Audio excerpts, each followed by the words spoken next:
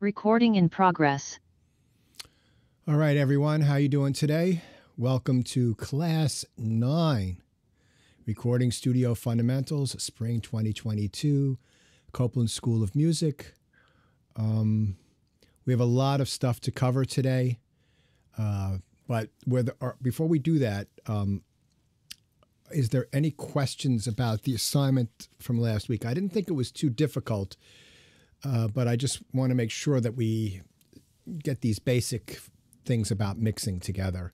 And we're going to continue on with that assignment today for next week as well. Everybody okay so far? We're a little light. People will hopefully show up. I know that one of our class members is in the, I think he's in the Army Reserves, and he's on duty, so he won't be here today. And then, let's see, hopefully we'll have undergraduates here because it looks like just graduate students so far. All right. Now, last week, oh, there we go. Got an undergraduate student. Sean is here. Great. So last week we imported audio and we worked with audio a little bit in Pro Tools, but I didn't really explain anything about digital audio. And in this class, it's not something that I want to go into deeply. I want to give you the basics. You do need to understand the basics. There are plenty of people that work creating music that, excuse me, don't know anything about digital audio at all. And so whether that's good or bad is another story, but that's sort of the reality of the situation. What you have to realize is that the basic principle of anything digital is that it is a representation of something using ones and zeros, right? So it's a numerical representation of something. When we hear sound in nature, we're hearing waveforms. And, you know, waveforms have different shapes. I believe we've gone over that. And, but we're hearing them as acoustic, natural, analog, meaning no conversion into digital.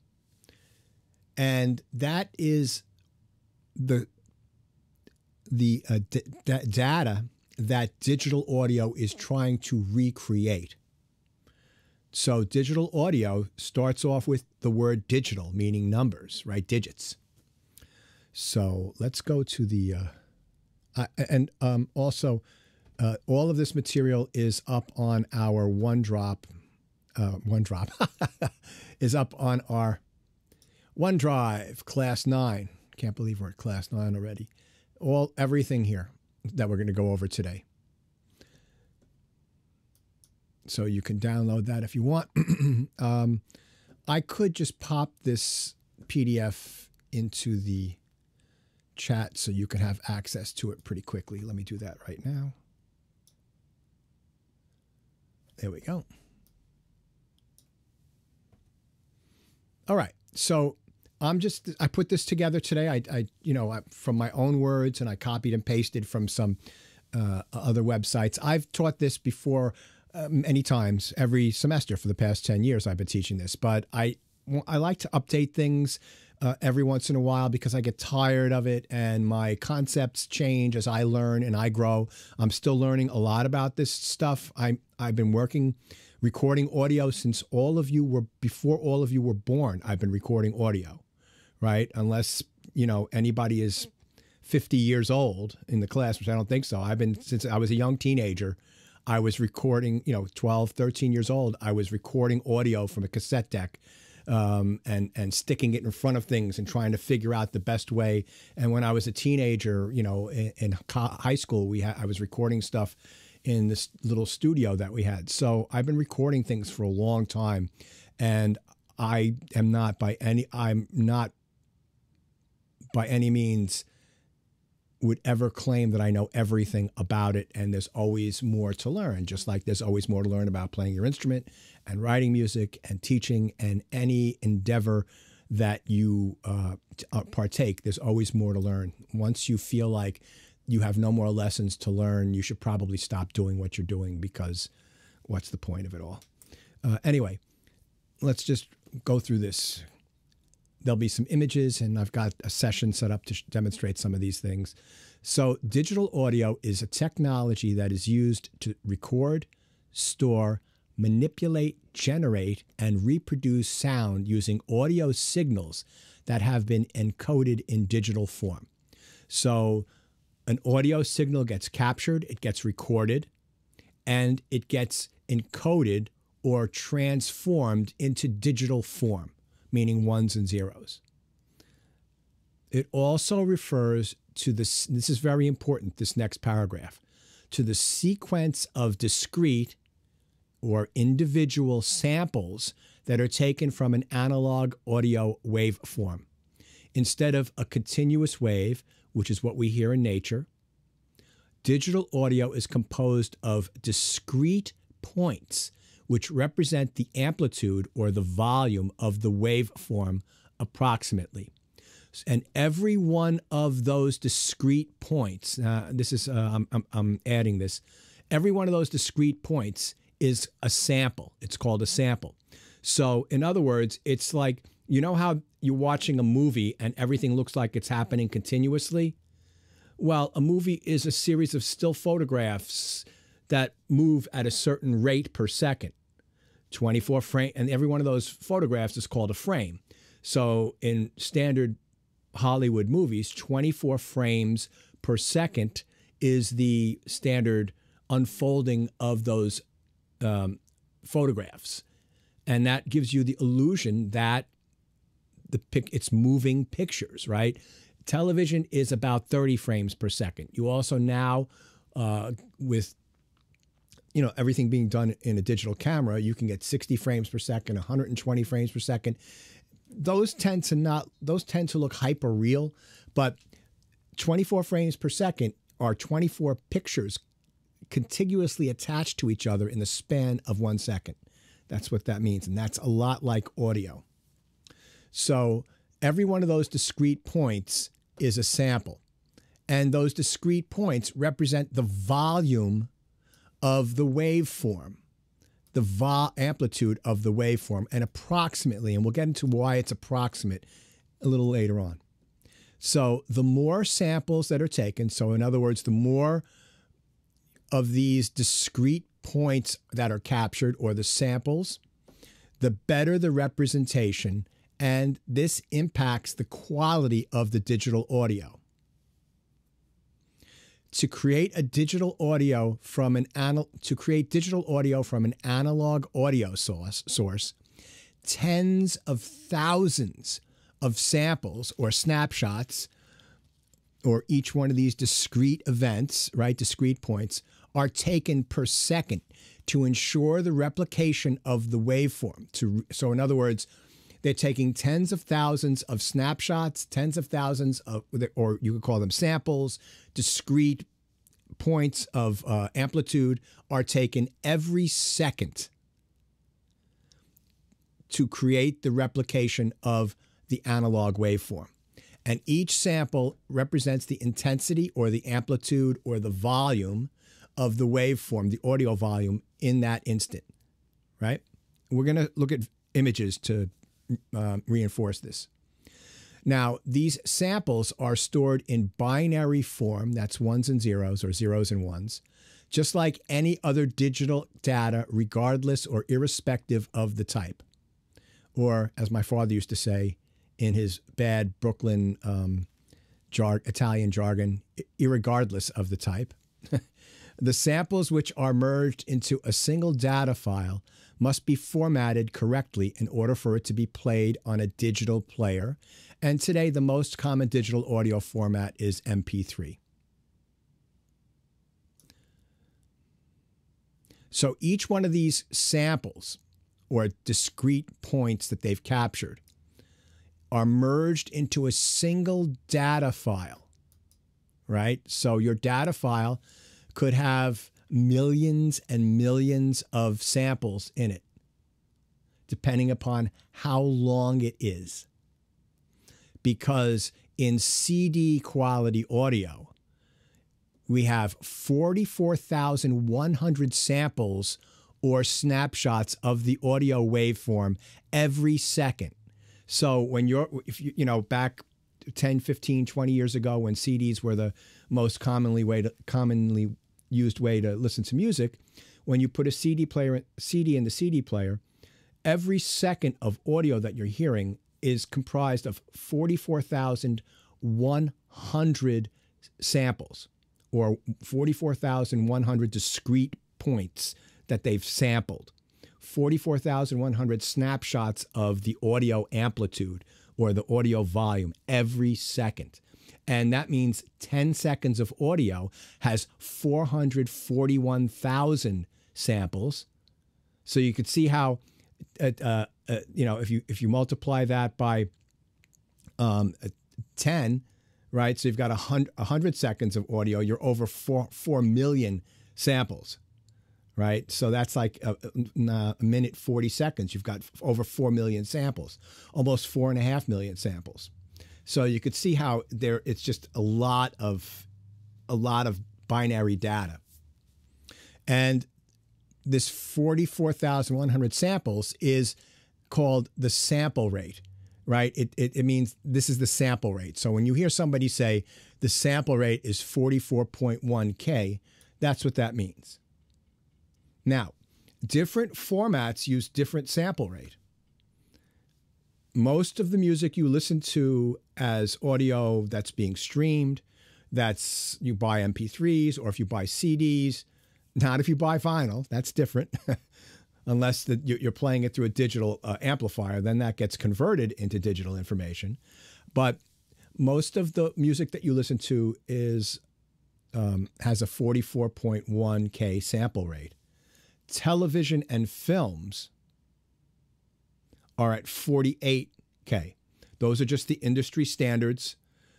I could tell you why 44.1 was selected. I will tell you why. Why TV and film are 48? I don't really understand the difference, but that's the way it is. So if I'm scoring a film, I'm working at 48K. I actually always work at 48K, irrespective of what I'm doing. But you guys should just stay at 44.1. Hold on one sec.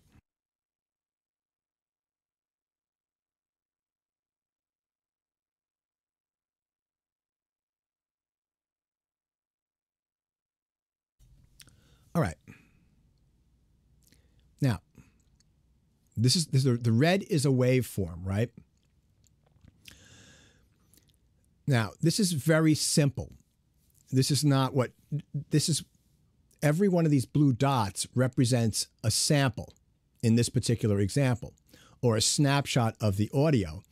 And on this graph, from left to right, so it reads like a book, that's time. So from here to here is a certain amount of time. And from here up, or from here down, is amplitude or volume when you're looking at a waveform. So if you look here to the left, you'll notice that it's got these numbers. Those are representation of volume, whether that's decibels. I'm not sure. I just, liked the way that this looked to give you your first taste of what this is like. So you could see that if this was an analog waveform, it would look like the red line, right? But in digital audio, you've got these little snapshots of this waveform and its volume at that particular millisecond of time. Okay? Now, this is a very simple representation. So here's another one. So this is volume or amplitude, and this is time. And this is more of what it looks like. So we've got this line here, the black line. That's what the waveform looks like in reality when you're just hearing it, like, say, this is an acoustic guitar, excuse me, and somebody's playing that for you and you're listening to it. this is what each one of these samples actually looks like. So they're little rectangles, right? Because it's just ones and zeros. It's not a curved line. Now, this is very low resolution right here, so that would sound really bad. And here we go. So this is a third example. And let me make this a little smaller so I can fit the whole page into this. There we go. So if this is the analog wave, right? And it's this black line. And notice it's the same for all of these. And if samples were taken at each one of these points during the waveform, and this is not a lot of samples, this is what it would look like. That doesn't look like a curved line at all, right? It doesn't. It looks like a city skyline. Now, these are more samples taken per second, and you see it's starting to look a little bit more like a curved line. And then this one here, where there's many samples taken per second, you're starting to see that it excuse me, takes on many more of the characteristics of a curved line. But if you zoom in, you could see that it's really an illusion. It's still got those rectangular shapes. But what happens is that it's going by so fast that it gives the illusion to your ears that it's smooth. So each one of these up and down lines, that's representing samples taken at the different amplitudes of this wave. So the more samples per second, right, it makes the digital representation of the analog sound wave more accurate, and the waveform appears to look smoother with less of this, what they're calling here stepping. So it looks like a staircase, right? Steps up and down, up and down. Less of that here, more of a wave. Now, one way to think of this is to compare this to photography, right? So the resolution of a photograph, if you print it, or even if you look at it, is called DPI, or dots per inch. Okay? So this one here is what, if you have this is a circle, supposed to be. If it's at 10 dots per inch, you notice here it's got the same kinds of things with the rectangular steps. And it doesn't really look like a circle. This is 72 dots per inch. It's a little bit smoother, but if we zoom in, we can see that there's still a lot of roughness around the edge. And then this is 300 dots per inch, and that looks much more like a circle. Now, if I were to make that really tiny, right now those look like 3 circles, right? Because we're far away. But if we get closer in and take a really critical look, you can see that it's not. So now, remember I said 44,100 samples per second is what we're used to hearing in CD audio, right? That's important to realize, and I'll tell you why. So one of the most important rules concerning these samples, or sampling, is called the Nyquist theorem. And this theorem states that the highest frequency that can be represented accurately is 1/2 of the sampling rate. So the highest frequency, basically the highest frequency you can hear is 1/2 the sample rate. So that if your sample rate is 20,000 samples per second, you can only hear up to 10,000 hertz. If your sample rate is 1,000 samples per second, you can only hear a frequency up to 500 hertz. So the Nyquist rate specifies the minimum sampling rate that fully describes a given signal. In other words, a sampling rate that enables the signal's accurate reconstruction from the samples.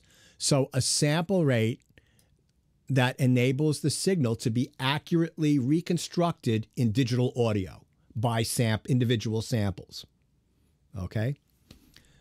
In reality, the sampling rate required to reconstruct the original signal must be somewhat higher than the Nyquist rate because of something called quantization errors or aliasing introduced by the sampling process. So what is aliasing? I didn't put that on here, but aliasing is a type of artifact in digital audio when the original analog signal gets misidentified by the digital system. So if we take an analog signal and record it into our DAW, the system reconstructs it digitally based upon the sample rate. Sometimes the digital reconstruction is not an exact copy of the analog one, and we end up with some errors. So if humans can hear, remember that for a second, we end up with some errors. So if humans can hear frequencies in the range of 20 hertz to 20,000 hertz, you would think that the sampling frequency would be 2 times 20,000 or 40,000, right? So in other words, if the highest frequency that humans can hear is 20,000 hertz, we have to multiply that by 2 to get the sampling rate you need to reproduce all those frequencies. And 20,000 times 2 is 40,000. But CD audio is 44,100.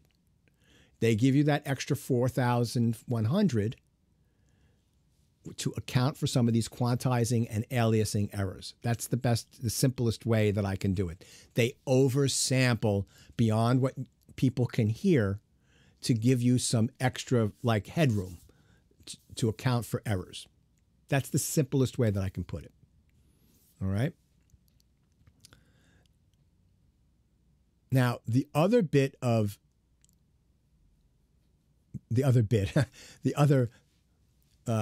facet of this is bit depth. So analog audio is a continuous wave with effectively an infinite number of possible amplitude values.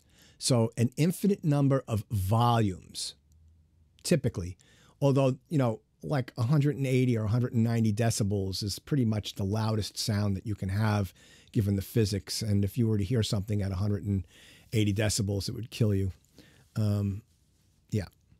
So, but effectively, if you've got something that goes, let's say, from 1 to 10, and 10 is your loudest volume, and 0, well, let's say 0 to 10, 0 is no volume, and 10 is the highest volume. In analog audio, there's an infinite number of divisions of that 1 to 10, right? It's just a smooth line from 1 to 10, and you could have, there's no, like, you could have definite subdivisions of that 10, but the space between all those numbers is infinite, right? There's no quantizing and there's no stepping. It's just an infinite number of amplitude or volume levels. But when we're measuring a wave in digital audios, we need to define the wave's amplitude as a finite value each time we sample it. So remember, I said earlier that every sample captures the wave, audio wave, at a particular amplitude that happening at that instant, right? So the audio bit depths determines the number of possible amplitude values or audio volume values we can record for each sample.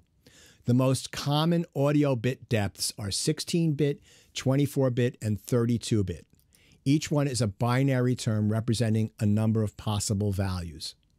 So 16-bit audio, which is what's on CD, has 65,000 levels of volume. 24-bit video audio, which is what we're using now pretty much, is 16 million. So remember, this is 8 bits more, but notice it's it's not 8 times 65,000. It's, it's like logarithmic or trigonometric. It's that kind of math. But 16 million like almost 17 million values, and 32-bit, which is not used too much right now because it's up until, like, now computers are plenty powerful to use 32-bit, but up until the past few years, you'd have to have a really powerful computer to process 32-bit audio, but it's 4 billion values. So with higher audio bit depth and therefore a higher resolution, more amplitude or volume values are available for us to record. As a result, the continuous analog wave's exact volume is closer to an available value when sampled. Therefore, a digital approximation of the amplitude becomes closer to the original fluid analog wave. So one way to think of that is, 16-bit might have 1, 2, 3, 4, 5, 6 levels.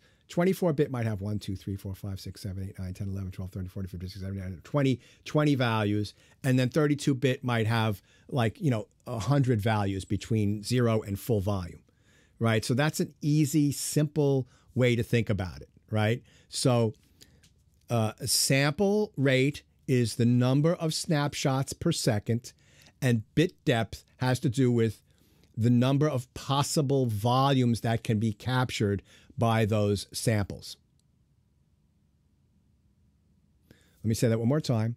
Sample rate is the number of individual snapshots at a particular amplitude or a particular volume that are captured per second, and bit depth is the resolution of the amplitude. How many values of volume are there? And let's say that your audio is here, but you've got this step because you're an 8-bit and this step. Well, it's going to go down here, and you're going to have that much volume difference between reality and what the computer captures, right? If you're in 24-bit, let's say your volume is here and the step is right there, it's much closer to the actual value. So it can capture something that's much closer to what you're actually really hearing. And you have to realize that this stuff is going by so fast, 44,000 samples per second, right? And that's like an incredible number of sounds to happen, values to happen. Now, there is the highest sample rate that we currently use is 192,000 samples per second. So that means there's 192,000 snapshots. It takes up a lot of data, And I would say that there are things that are recorded at a very high sample rate like that because you can capture more of the nuance, and then it gets downsampled to the consumer grade. Now, why did they pick 16-bit and 44.1? Why was that picked? Okay, so let's go back to the 1980s.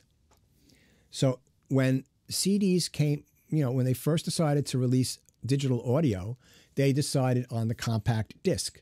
And at that time, the amount of data that you could fit on a compact disc was it like 750 megabytes or something like that? Right. And that equated out to about 50 minutes of stereo audio at 16-bit 44.1 so that you could fit or maybe an hour. So you could fit an entire album, because you realize that the CD, when they made CDs, the record industry experienced an incredible boom because people like me were buying all my albums again on CD. And they had to make it economically viable with the technology that they had. So you could fit, in most cases, you could fit one album on a compact disc at 1644, and that they thought that sounded good enough, because it's true that if you've got a very expensive turntable and a very expensive amplifier and great speakers, and you've got a great needle on that turntable, and you've got virgin vinyl that's, got, the highest quality vinyl, that the sound produced from that will destroy digital audio. It sounds so much better. But for most people using consumer, back then, $400, $500 stereo system with a CD player and a tuner and a cassette deck, right? you know, a CD sounds much better than like a cheap turntable with a crappy needle and crappy speakers. Much better. So things were done for the consumer. All right. So that's basically as far as I teach digital audio theory in this class. You're not going to be examined on it, but you should be exposed to it. Any questions on that?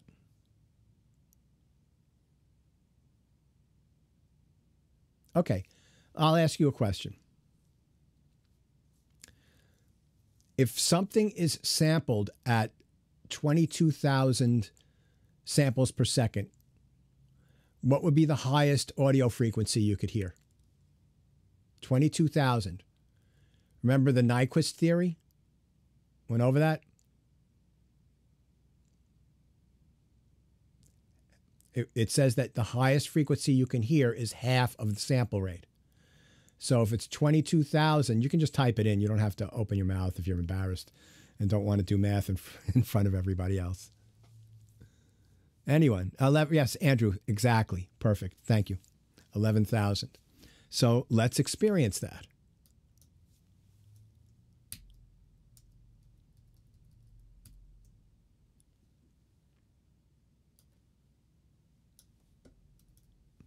All right, so this is the, oh, hold on.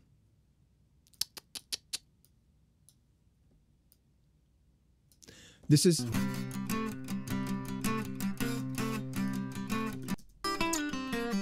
you recognize this from this week's assignment. This is one of the acoustic guitar parts. So that's 24-bit at 44. It's originally was at 48, but it's been downsampled to 44 for this project, for this example. Now, Pro Tools comes with a plugin called Lo-Fi, and you would find that in the harmonic, right, Lo-Fi. And this session is up on the class materials if you want to look at it. So Lo-Fi gives us an opportunity to check some of this stuff out, right? So I'm playing this, and I've just got this looped. So this is at full resolution, 24 bits, full sample rate, right?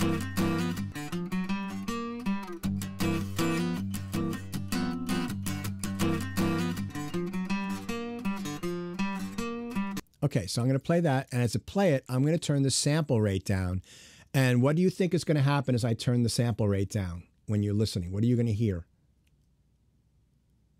What's going to happen to the audio? Anybody venture a guess? Okay. The lower the sample rate, right? That means less high frequencies are captured. So what you just venture a guess as to what's going to happen to the audio when you're listening to it. It's going to get duller. Yeah. You're going to lose the high frequencies. That's what we expect. Let's take a listen and see if that's reality.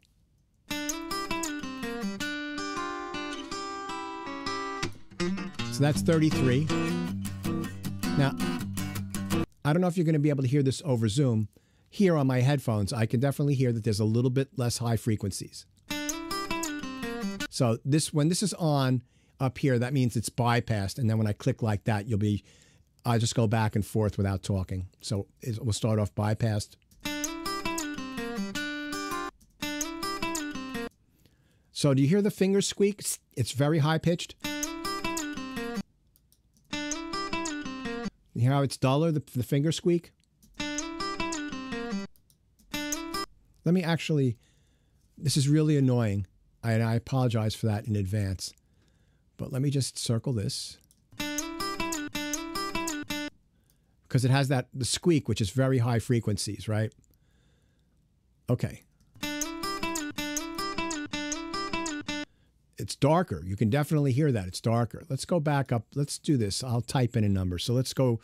So it's 44. Let's go to 40,000. No, it doesn't let me do that. Go to 30. Okay. Go down to 22. Bypass. right? So you can definitely hear that now. So that means it's only going up to 11,025 hertz, what you're hearing. All right, so now 14,000. 11,000. 7,300.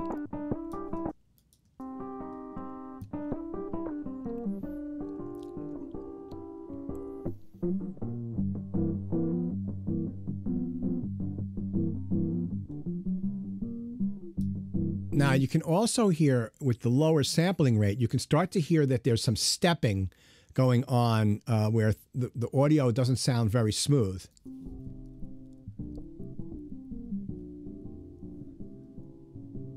Right? You hear some of those, it almost sounds like there's these clangorous tones being added to the sound.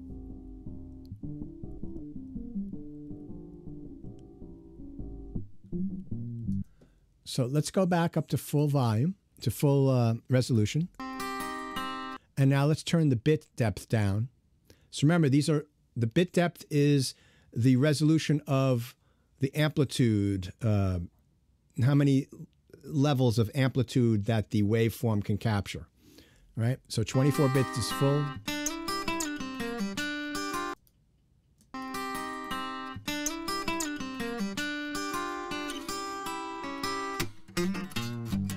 So this is CD quality right now.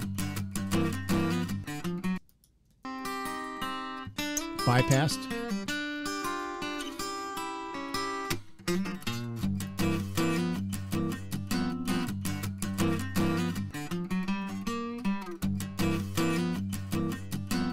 It's very subtle, but you can definitely hear, I can definitely hear a difference in the dynamics and the sound quality on my headphones. It's probably not translating out over Zoom that well, but I'm capturing this on my recorder over there, so it'll probably sound better on YouTube. But let's go down to 12 bits.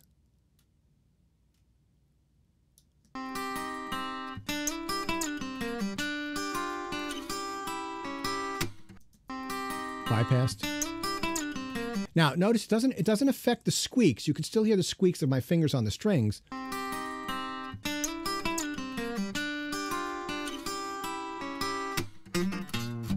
But it sounds more open with it at full depth. There's a sort of a clarity to it that 12 bits doesn't have. And what's really interesting is that a lot of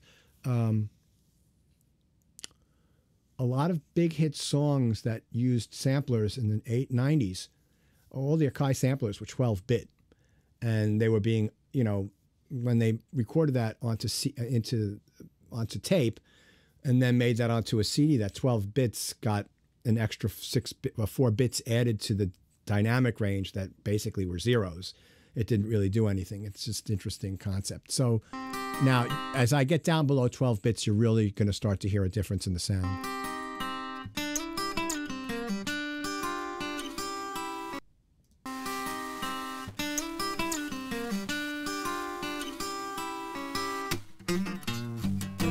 Like there's a lot of noise in the sound now.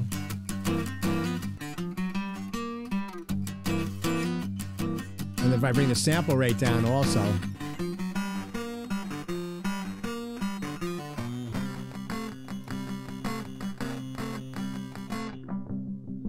Right, if I turn the anti-aliasing up, that sort of fixes some of the errors. But if I leave that down here,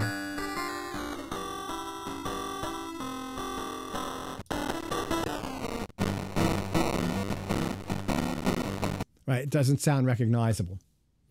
So that's the effect of that. This is actually the best presentation of this that I've put together, I think. It's really good to really, I've been teaching this for a decade, but it's always good to just go over it and think about it. I've been thinking about it all week, like what a better way to present this material would be, especially online. All right, so that's that. All right. Now, the next thing I want to talk about before we get into mixing today, the rest of the mixing bit, is signal flow. Okay. Let me close this session.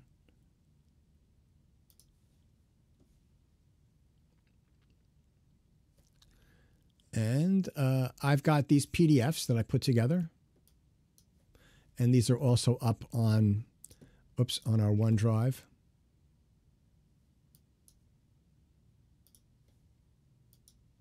Signal Flow Explained. So all these are up there.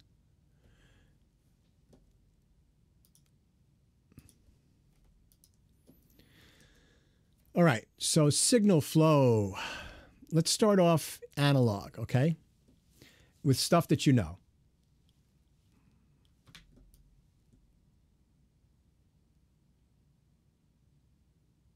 There we go. All right, so we're going to go, instead of going from left to right, we're going to go backwards. We're going to go from right to left. And the reason for that is the way that manufacturers have set up the flow out of a guitar. And I'm using a guitar as an example here to talk about signal flow. All right, so this is an electric guitar, as you all know, and it's a Fender Stratocaster. And then this is a electric guitar amp. It's a Fender Deluxe Reverb. And so the sound source is the guitar. So when you play the guitar, you either use a plectrum or your fingers or your thumb or something to strike the strings, and the strings start vibrating. Now,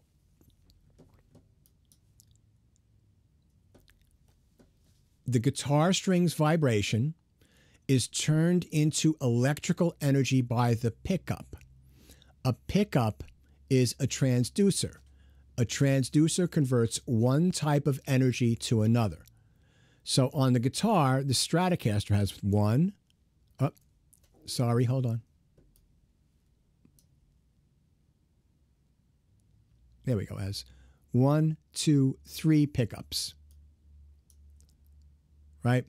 And each one of these pickups has 6 magnetic poles, and these poles are placed below each string, and then it's got wires wrapped around that, and it creates a magnet of the whole thing, the metal poles. And they've got, this is a single coil, which means that there's just one wrapping of wire around here. I should have gotten a pickup.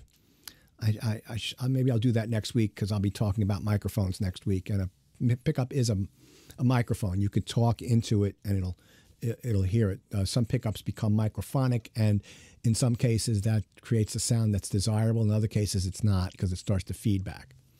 So this is a microphone is a transducer, and a transducer is simply something that converts one type of energy to another. So the strings are vibrating. That vibration gets turned into electrical energy by these pickups. And it's got a very, very low output. Like, you won't even get a shock from it. It's such a low output of electricity. All right. And then that energy gets, the electrical signal gets fed to this right here. And you hook up a patch cable.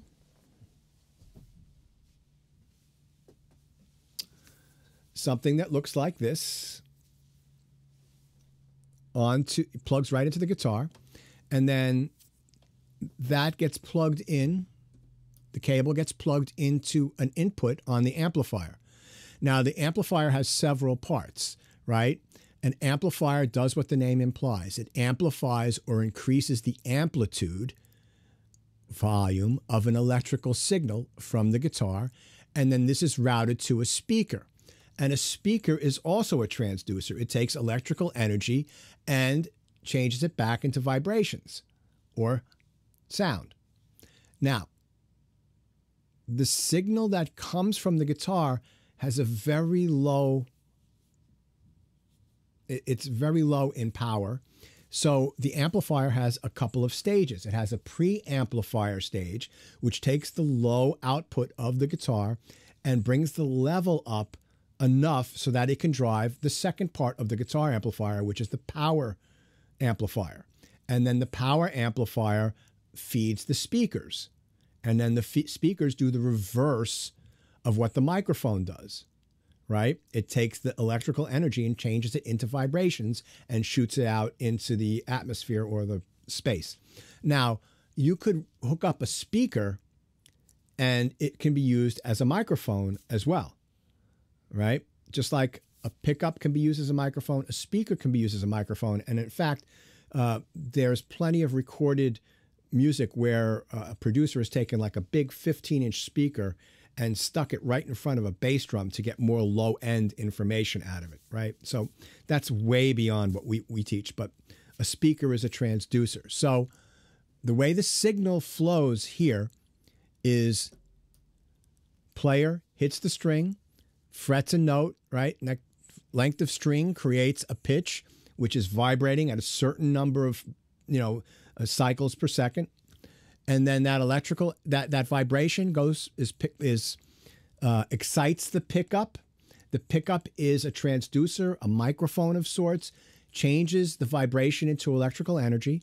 The electrical energy comes out of this 1/4-inch jack, and a cable carries it to the input or the preamplifier of the guitar amplifier. That signal, which is very low in energy or very low in power, gets brought up to a level that can drive the power amplifier, and the power amplifier sends the signal, that electrical signal, back to the speakers, where it gets converted back into vibrations. And speakers vibrate when you look at them. I showed something last week, I believe, of speakers vibrating. Okay, so that's one. Now, the next thing is signal, like when we, in Pro Tools, when we add our MIDI instruments, we're putting it into the inserts column, right? So we're inserting an instrument into the signal path. And an easy way to look at, to think about that is to think about what a guitar player does. So this is the reason why I've got it going from right to left, is that this is the way that effects pedals are set up, right? The input is on the right and the output is on the left.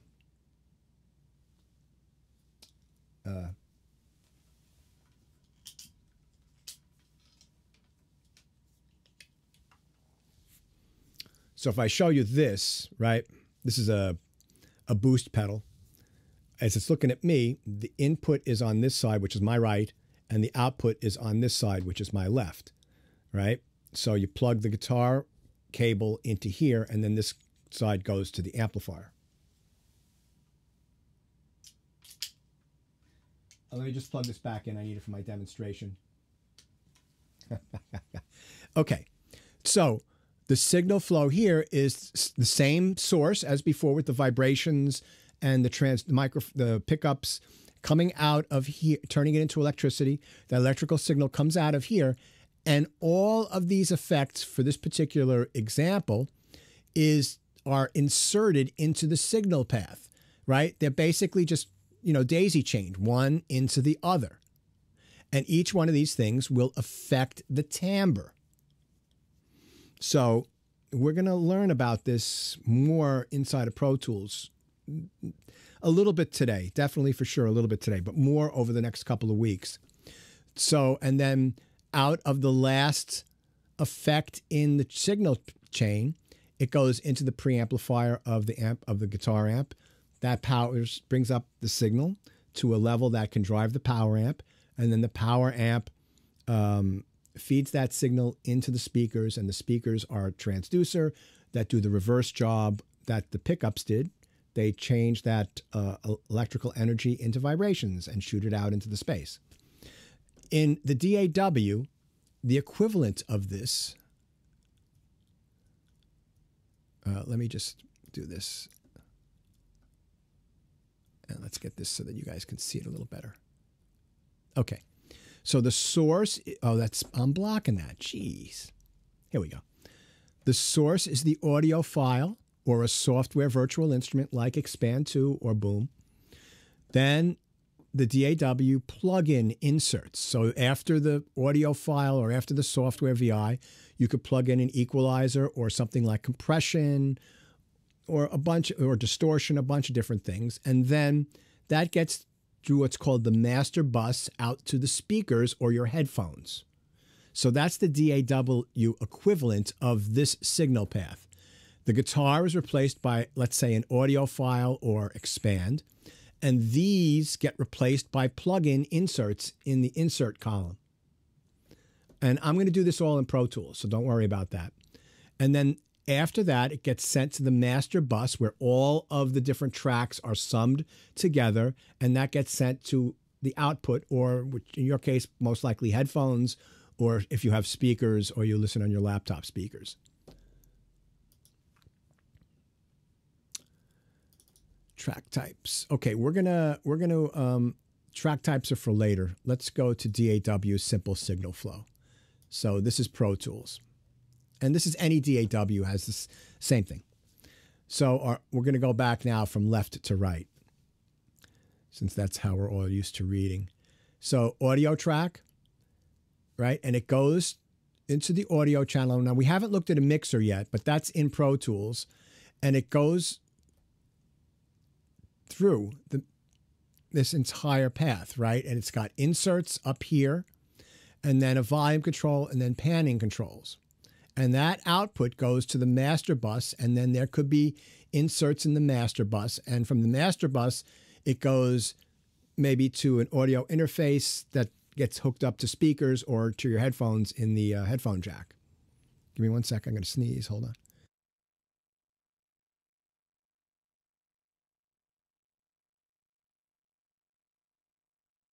Excuse me. Now, from multiple tracks, let's say every one of these tracks has an audio file that plays through it. All of these tracks get routed to the master bus, the final stage. And we haven't used the master bus yet, but they all get summed together. That means the volume of all of those tracks gets added together. Remember, this is digital audio. So it's numbers. It gets added together. And if it gets above a certain amount, it's going to start distorting. So that's all. Then that's called summing. It sums together and it goes out to the speakers.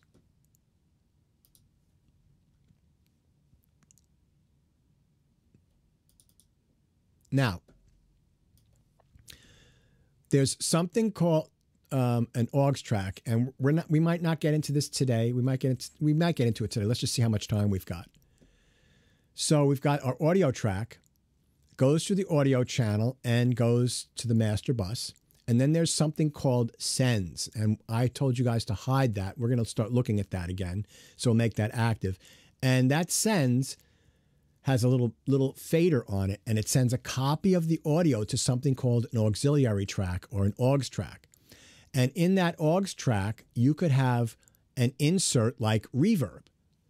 And then you send a copy of the audio from your original track to this aux track, and it gets blended in with the reverb, and the two of these signals gets bussed together to the master bus and to the speakers. And that's very confusing, but when I show it to you, it will be less confusing. But that's basically what happens. When you're doing reverb or echo, typically you have an aux track with that reverb or echo plugged into it or delay, and you send a copy of the audio from the original track to this aux track, and then the output of the aux track gets mixed together with the output of the original track, and that all gets sent to the master bus, right? Or it all goes to the master bus where it gets summed together, and then the output to your speakers or your headphones. Now, there's something to remember, that the source of the audio, and this is really important when you're recording audio, but remember last week when we started working on the acoustic guitar tune, the assignment, that I used something called clip-based gain because the sum of all the audio coming out was distorting. It was going into the red. I didn't turn the volume on the faders down. I turned the volume of the audio tracks down. because those audio tracks were recorded a little bit too hot, so that when they summed together, right, it was causing congestion. And that congestion, because it caused distortion. So it's really good. And the reason why is that you're turning the volume down before it goes through the channel strip. So I'm going to show you that here in this little demonstration. So I just need to plug my guitar in. Give me 1 second.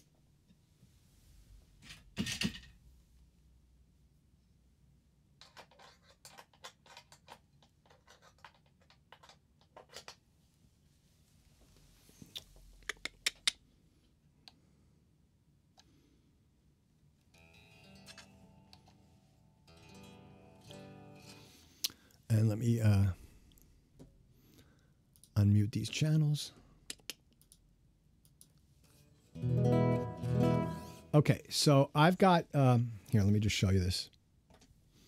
This is a Yamaha silent guitar, right? So basically this is a nylon string guitar, and it's got on the bridge here, it's got something called a piezo or something like that. And then that just picks up the sound, and it's the same thing, right? The sound comes out of the back into this cable, and then that cable is plugged into this. And I'm not going to use this, but it's then, right? So this cable comes from the guitar to the input of this little pedal, from the output of this pedal to the input of this pedal, and then from the input of this pedal. I plug things in backwards. Hold on 1 second.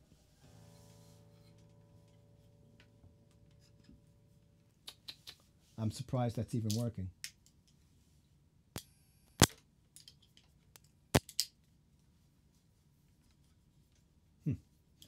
I unplugged this to show you, and then I hastily plugged it back in. All right, so when I play the guitar, let me turn off that reverb. So you basically just hear, so the guitar, these are off, this is off. So the guitar is going from here into here, and this is a channel strip, just like in Pro Tools, right here. And I've got this set up. This is set up into different sections. So this is your input gain. This, don't worry about these red ones, but this is a little tone control, an equalizer. This is your pan, whether something's on the left or something's on the right or something's in the center, just like in Pro Tools. And this is the level. So this is like the volume slider on Pro Tools channel. And then that gets sent to the main output fader here. All right. And I've got everything set right now at what's called unity gain. So that means that the signal coming out of the guitar is not, there's no gain added to it. There's nothing. It's just, I'm very uncomfortable here. There's not enough room to play. Oh my goodness. All right. So you could see that it's a very clean sound.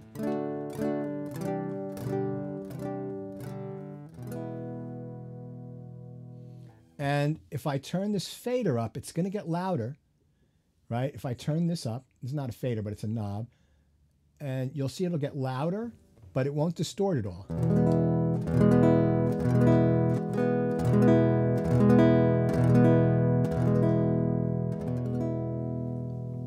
I could turn this all the way up. And notice that the level is getting really high here, but it's not going into the red, but it still sounds very clean. Let me get this mic a little closer to me too. Right, it still sounds pretty clean.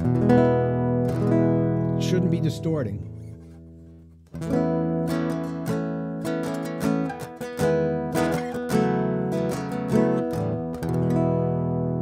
All right, let me turn this back down. And now this is a boost. This will add volume to the input, right? So this will take the signal, and I've got it set. Let's do this. Let me go back here, and without the boost. Now I've got it set now so that it's a little softer, but you can hear already that it's starting to get a little crunchy. So if I bring the volume up here, let's go to like 3 o'clock. You can hear that it's starting to get crunchy. But notice it's not red here, right? If in other words, you would think that if with that sound that it would be distorting here by going into the red. No, what's happening is that the input stage is being overdriven, right? And if I turn it up all the way. Now, additionally, if I turn the gain here up, it will distort even more. And you'll notice that it still won't be in the red over here. Whoops, let me bring this down. Still not in the red. No matter how much I turn this down, right? You're still getting that distortion. That's not in the red at all. You would think that with that kind of sound, it would be all in the red. But what's happening is I'm sending too much level into this channel strip, and it's distorting. And that's what's happening in Pro Tools when those audio files are too hot. So if you go into an EQ or if you go into a compressor with too hot of a signal, you might get it's not as efficient. It doesn't work as well, the plugins. And also it'll cause distortion that you can't really get rid of just by turning the volume down. So that's one reason why gain staging is important. Now, that being said, if you're working with 32-bit audio or some high-resolution plugins, they can guard against that. They have more headroom, but a lot of plugins don't, and it results in a bad sound. And actually, John Lennon made great use of this technique on the song Revolution.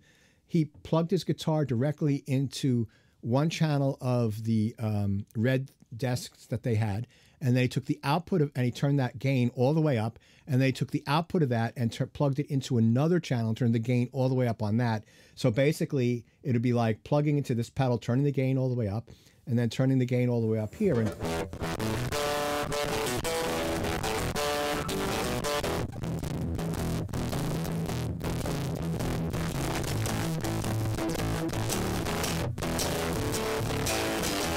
right? So that's how we got that distorted sound, right? Anyway, that's just a little tangential side story. All right, so now I'm turning this off, and I'm bringing this back down to unity gain, and see how much louder and still clean and clear. Now I could turn this up and distort it, but then I'd be hurting our ears. So I'm not going to do that.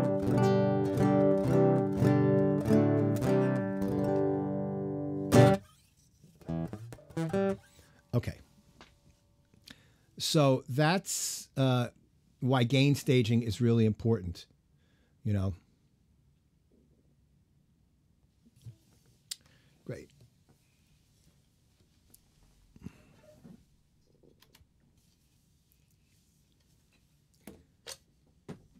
I'm just putting things away. Give me 1 second.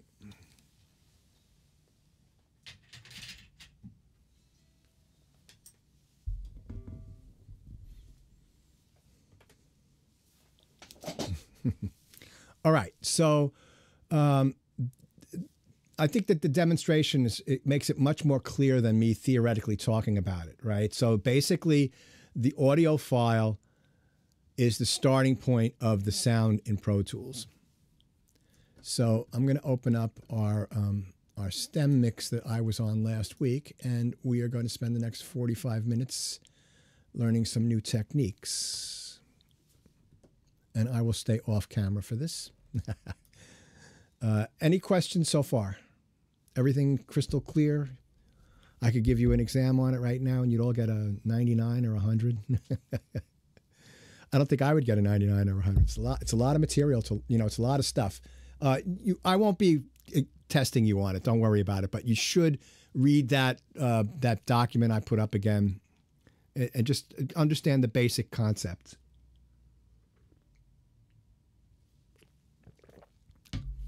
Okay, so let's just play this again and get familiar with it.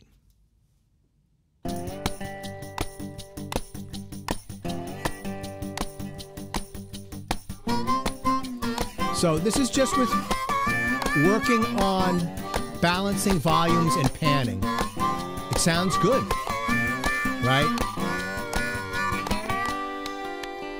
So remember I said last week that mixing, a lot of mixing is volume dependent. You're just working on different volume things. Let me get back in the photo here so I can talk to you directly, right? And so all we did last week at this point was to get our gain stage correct and balance all of our instruments. You know, we made some choices when we had multiple microphones. Some microphones we got rid of. Some microphones were too loud. We brought them down to balance the 3 microphone sections. And then we did some panning to set up a sound stage. And it sounds good the way it is. Now, let me just show you something here. There's another window in Pro Tools called the mixing window. I typically don't teach this, but this is supposed to be like it is. It's a graphic representation of like an analog console you'd find in a studio. And basically what I've got here, this it's similar to this, except that this has tone controls here. And instead of inserts, it's got aux sends here, 2 of them. And it doesn't have faders. It's got knobs because it's an inexpensive mixer. You would probably have seen something like this in your church or at gigs that people do. Although nowadays people have digital mixers that they control with iPads at gigs, which I have a cheap one that I use for my synths that works really well. But I prefer this hands-on approach with mixing. All right, so this audio file comes through here, like I said before, and it goes down and through the master bus. Now, there is no master bus, so I'm going to add a master bus track right now. And that's going to give us an opportunity to, instead of looking at this meter up here, to actually see numbers, to give us a number to shoot for when we're mixing. So I'm going to select the track on the bottom, right? And then I'm going to do Command Shift N like Nancy. It might be, actually, give me 1 second here. Let me just switch out cameras so that I can get the side view so you could see my,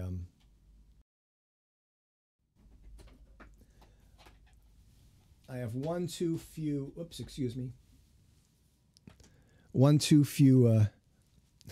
camera inputs on my switcher. All right. So the camera for the mixer is no longer hooked into the system. All right. So I'm going to do Command Shift N, right? And then that's going to get me this dialog here. And I'm going to call this master. Oh, I'm not going to call that anything. I'm going to select a stereo master fader. And make sure that, and you want to create one. Make sure you select stereo, all right? Master fader. Don't worry about this. And the name is master. That's fine. And we've got it. Why didn't it do it? Come on, Pro Tools. I'm sick of you. Stereo, master fader, create. And now it's down at the bottom. And typically for myself, with stuff down at the bottom here, I typically turn the color off. But you don't have to do that, just as long as what I'm going to show you today, all these new tracks are going to be at the same level. So when I play this now, you see that this is the level of the output up here. So one thing is that this fader, you can make it bigger by making the track bigger, right? So it's a lot easier to see. Now, let me just zoom in on this. And you'll see that as the audio wave goes up and down here, the green one, there's going to be an amber line here. That's the peak, and it'll hold the peak for a couple of seconds. See the amber line up here? That's the peak.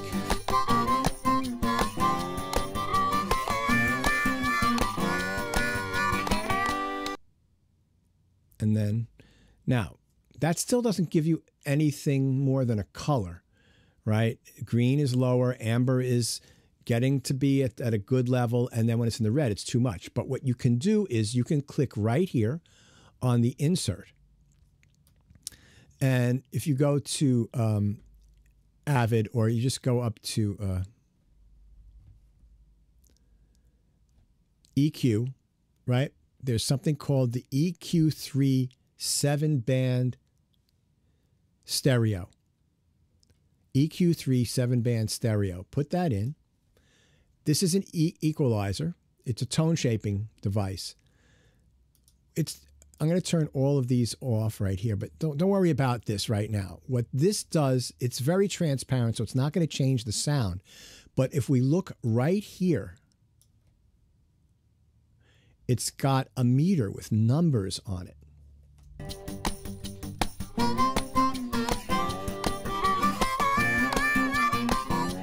Right? And what I want you to do is when you're setting your stuff up, and actually I'm going to click and drag this all the way down to the bottom here.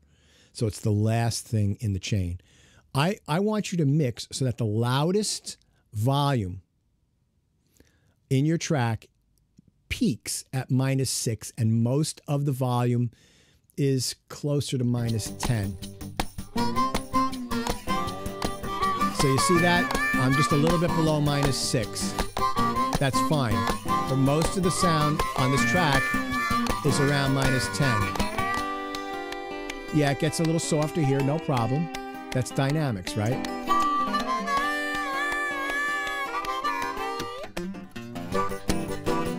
Now, that went above -6, right? Like one hit like that, that's fine. You know, but don't have a steady diet of living above -6 on your peaks. So, whoops, excuse me. So we can use that to give us numbers, data, you know, something to shoot for that's like clean and accurate, right? We can reproduce that every time, as opposed to just looking at this fader up here, which, you know, gives you a general idea, but is not really that helpful. Now, on my desk, I have this right here. And what I typically do is I put a plug-in in the master fader that I hope that this is going to activate it because I haven't had it on in a couple days. Yeah. And so I can see everything. I have my level, and then I've got my EQ, like my frequency spectrum there. So I'm always working with that on. Yeah, and that's that. So I just keep that on. You don't have to get anything like that. That's really a way beyond. But it is. I'm teaching you to work the way I work. So I'm not teaching you to work a way that's like theoretical. It's the way I work, you know, and it's the best way to keep a good gain structure. So that's the first thing. You've got a stereo master fader. It's at the bottom of your session, and the reason it's at the bottom of your session has to do with the way that a mixer was set up. So remember with this thing here, right, the master fader is all the way over on the left. I mean on the right, all the way over on the right. So if you're at the bottom here, when we call up the mixing window, the master fader is all the way on the right, just like it is on a mixing console. So it makes sense, you know, for any engineer would look at that and they'd know exactly what to do because that's the way that if they've worked on a big console, that's what they've done. So, you know, I think it's good to emulate that practice, right? There's a reason why that works. Most people are right-handed, so that's, you know, they reach over with their right hand and move the fader, right? If you're left-handed, well, they don't. It's not like having a left-handed guitar. I guess you could turn the console upside down, or you could just get used to working with your right hand. It's not fair, but that's just the way it is. A lot of life isn't fair. Okay. So that's the first thing. Master fader at the bottom. Put your EQ3 7-band. Now, let me show you another little trick here. If you want to keep this open to work with while you're doing other things, and this is hard when you've got a laptop, right? But I've got big screens, so this red button on the upper right-hand side is called the target button. If you click on that, it becomes gray. That will always remain visible, and then you could just tuck it down into the corner somewhere. So I could put it like that. Oh, well, actually, I can't do that. Right? It still takes up a lot of room. Now, if you're industrious, there are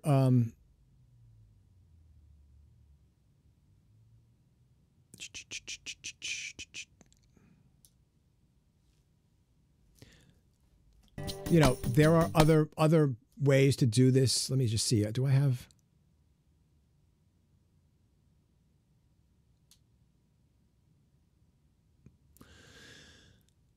No, I do not have. There, I used to have. I don't know why I don't have it in here, but there are free metering plugins that you can get. Right, that have all this other stuff on it. You don't really need that, but there are free ones that you can get that are smaller than this, that won't take up so much screen space. But this is what we've got in Pro Tools right now, and so it's a good way. But I've made sure that everything is at -6 at the loudest, so I'm going to just close that down for now. But as I'm working, I'm going to keep at it. Okay. In other words, I'll double check every once in a while.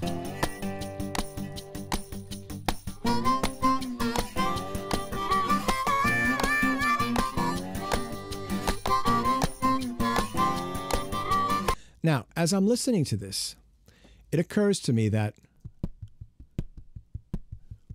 right, that's the bassy part of the guitar case. So let's, now, I could use a little bit more girth, because there's no bass guitar in this track.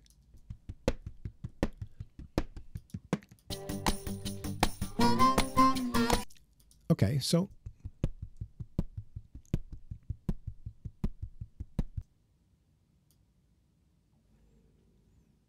let me think about this for a second. All right, I'm going to come back to that. Let me listen to this harmonica.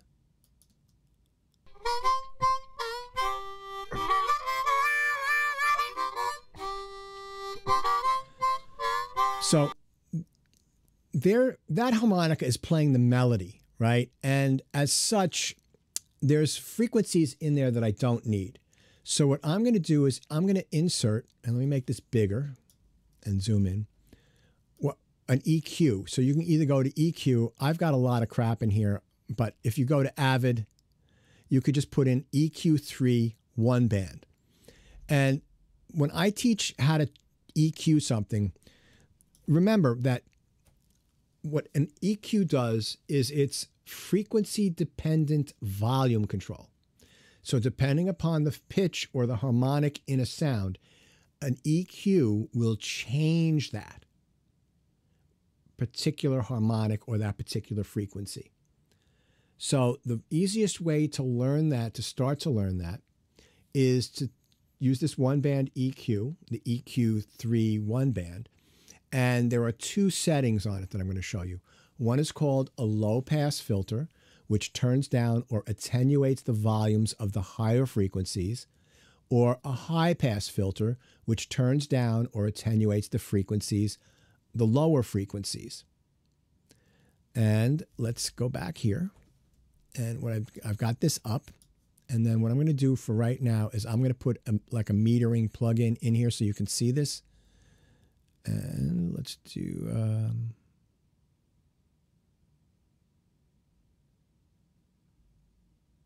frequency. Boy, that's big. All right, so I'm soloing the harp. Now, if I look at this, right? So from left to right is low pitch to high pitch, and from bottom to top is soft to loud.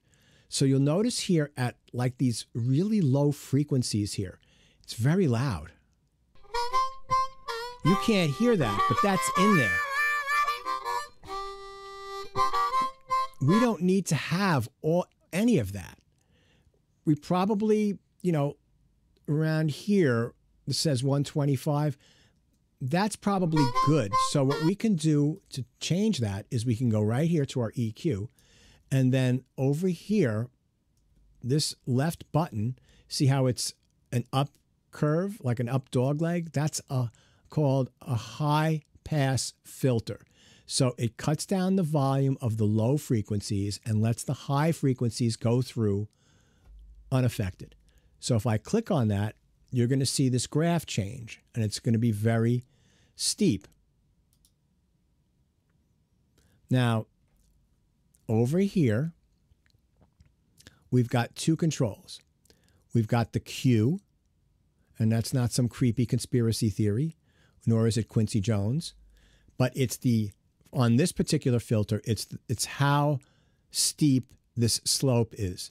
So if I turn this to the left, the angle here is going to get a little more gentle. And this is for every octave lower that you get in pitch, the volume goes down 6 decibels. So if you go down 1 octave, all those frequencies get turned down by 6 decibels. If you go 2 octaves, it gets turned down by 12 decibels. And if you go 3 octaves, it gets turned down by 18 decibels. So we can just do this gentle slope for right now. And this is the frequency. So notice that it's set at 1K and there's a bit of a curve so that 1K is actually attenuated, or 1000 hertz. And then it slopes up to full frequency up here. And then it gently goes down to no volume below 100 hertz. That's too high a frequency. So we can click and drag this to the left, and you see that that thing's moving, right? Or we can click here and drag the ball. So now I'm attenuating all these frequencies, and let's look at this graph again. See, look how much softer those are, right? That's the yellow. This is the original one. This is how loud these low frequencies were.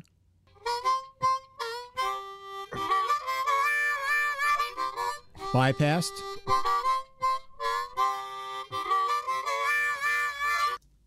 It's not audible to you that the sound has changed, because we can't hear these frequencies anyway. But all that mud will affect like the low strings on the guitar, the low notes on that guitar case. So it's best to clean that up right here. So that's the first move you're going to make, is putting in a high pass filter on the harmonica, right? And cleaning that up. And let me just show you what I've done here. I'm going to take a screenshot of this and pop it in. And notice that it tells you right here, harp, cascade, it tells you the name. And then this bypasses it and turns it on just by clicking on that. So I'm going to take a screenshot of this and shoot it in the chat so you can download your first move. So this is the first thing I want you to do for an effect. Give me a second here to find this.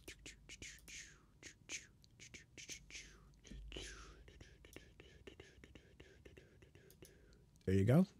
It's in there if you want to download that.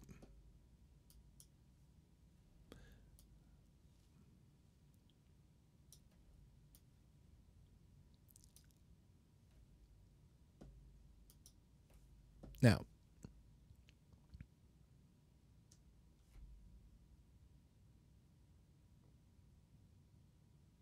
let's make all these the same size. Okay, so let me listen to these two guitars here.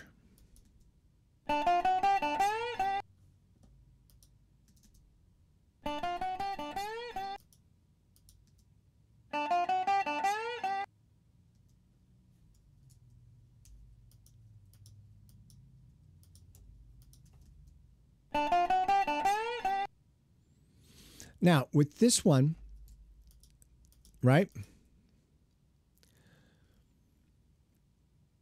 Let me think about this for a second. Okay, so I'm going to show you something, and you're going to do it the way I show you for this assignment. I'm going to teach you the same thing, but the track ordering is going to be different later on. Just because this is very complex and I want you to be able to follow where everything is, that I'm going to show you this this way right now. Okay? So I'm going to highlight the bottom track of those two purple tracks. And then I'm going to do Command Shift N like Nancy. And that's going to bring up new tracks. And I'm going to do one stereo. You could do this in either mono or stereo, but I'm going to teach you stereo. and you're going to do something called an AUX input. All right. So I'll take a screenshot of this. Oh, wait. Yeah, I'll take a screenshot of this. And I'll pop this into the chat.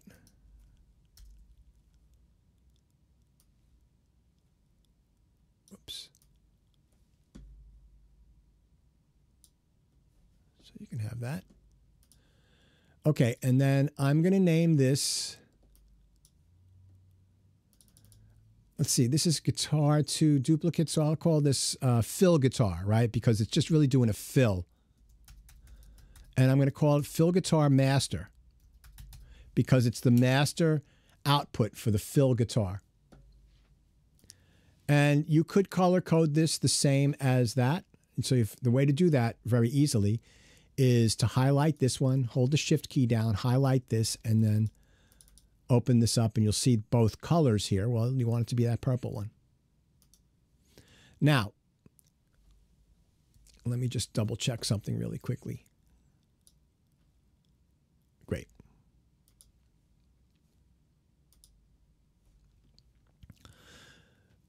A master, an AUX track. An AUX track is a track that plays audio that is sent to it from another destination. So it's not like an audio track where you've got the audio file in the track.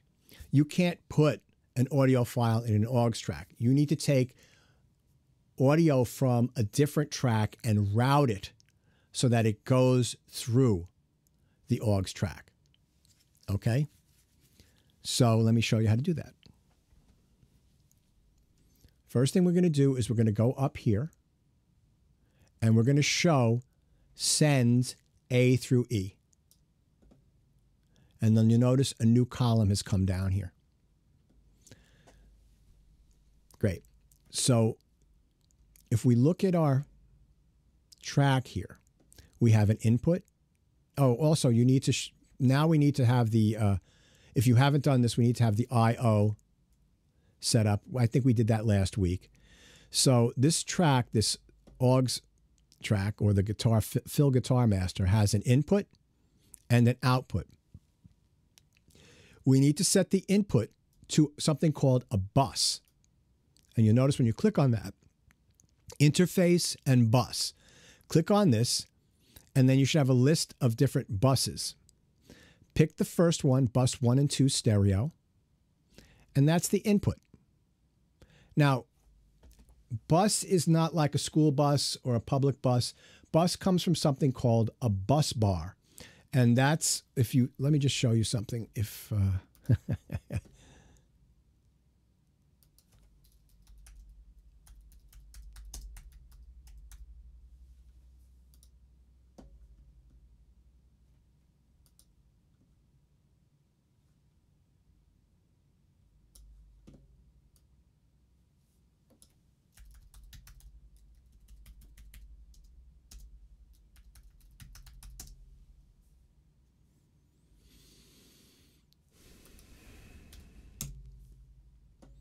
great.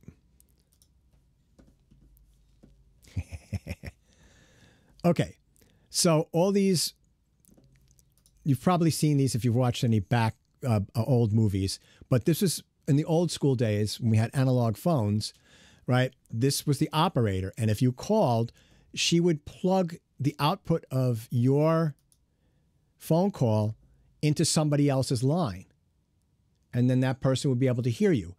And all of these things are called patch bays, and they all have something called a bus bar in them, which enables energy to be transferred from one source to the next. So that's where the term bus came from, bus bar.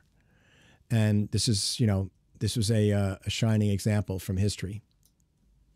So you see that all the technology in Pro Tools and all of the DAWs, there's a historical precedent for all this stuff, right? So that's why it's good to know that stuff.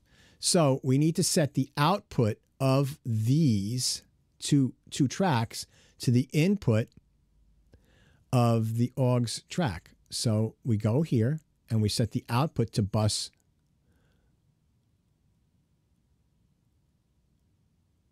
interesting. I can only set mono. All right, I made a mistake there. We can't do stereo. That doesn't work. I'm going to delete this. I don't understand that. That's not right. Oh, here we go. Okay. Bus, I think I did the wrong thing. Bus 1 and 2, stereo. And then here, bus 1 and 2, stereo. So now you've got, oh, I'm sorry. I made a mistake. Oh, I'm getting confused here. I apologize. Yeah. So, give me a break. Okay, let's do this one more time. Maybe I'll get this right this time. I've only been doing this stuff for 20 years. You'd think I'd get it down by now. All right, so you take the output of the first one, you go to bus 1 and 2. You take the output of the second one, and you go to bus 1 and 2. So both of the outputs of these two tracks are routed to the input of this track. Now, if you play this, we should hear sound, right? Nope, we're not hearing sound. Why is that? You could see that the meters are moving, but there's no sound coming out because we have not soloed this track also. Now, what I typically do is tell people to solo safe this track. And the way you do that is, oops, excuse me.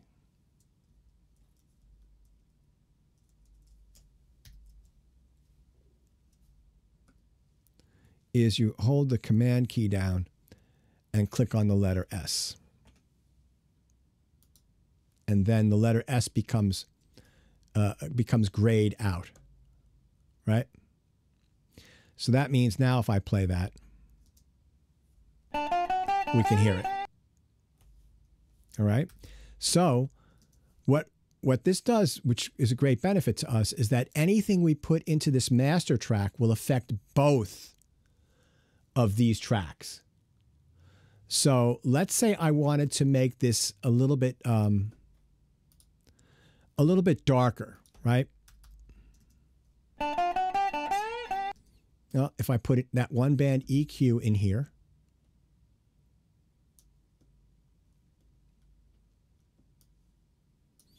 and I used this type over here, which is called a low pass filter. Now this will be very dark. That's too dark because, again, the frequencies, it defaults to 1000. And let's move our slope down. Let's bring this up a little bit more.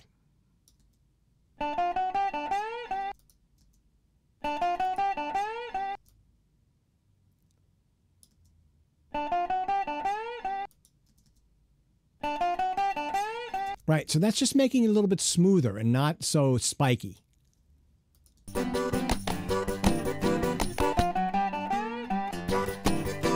So I like the way that sounds.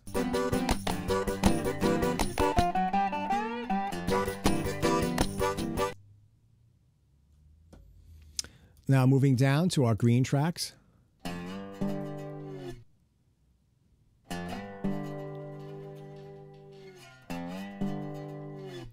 Okay, I'm going to do the same thing with these. I'm going to highlight the bottom one, Command-Shift-N, one new stereo, AUX input, and this will be guitar 2. And then I will make it the same color as the other one. And I'm going to solo safe this right at the beginning. So hold the command key down and click on the S, and that becomes grayed out, just like that.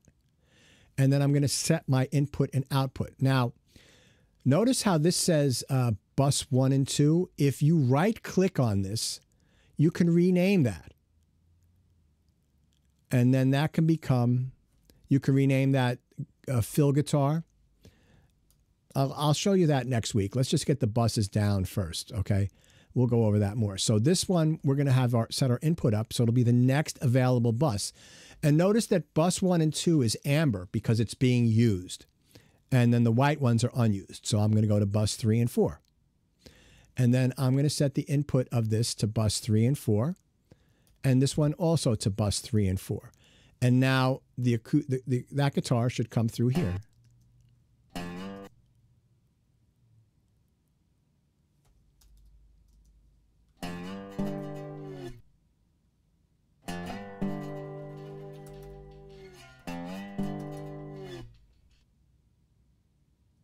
right? So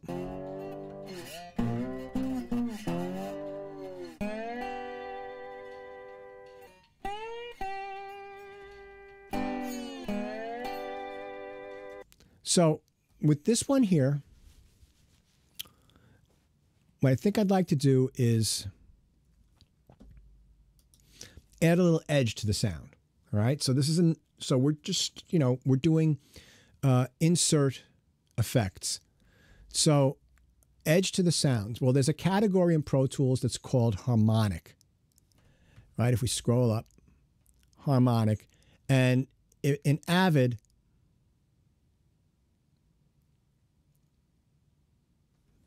there's something called Sans Amp, S-A-N-S-A-M-P.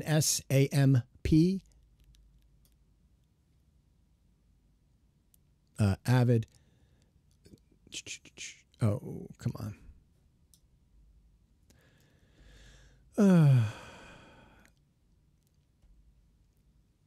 Here it is. Sans Amp. So this is an old plugin, but it's still actually very good, and I do still use this. This has been in Pro Tools since since at least like 2005, and this is a digital recreation of a pedal, a guitar pedal, made by this company Tech 21. Actually, I think there's a rack mounted version that this is the model of, but they also made guitar pedals that did similar things. So this adds distortion to the sound, and it's got a lot of controls, and basically what you do is play around with it. So if I play this,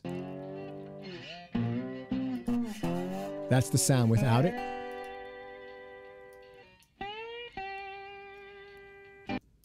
Now, there's one thing that I want to teach you right at the beginning, is that the sound coming out should be the same volume as the sound coming in. So if I start turning up these things, right, so that's adding a lot more gain. So you have to take the output level and bring that down. And then the way you test that is you could put that EQ7 in there and just make sure the levels are the same, or you could play it and bypass it.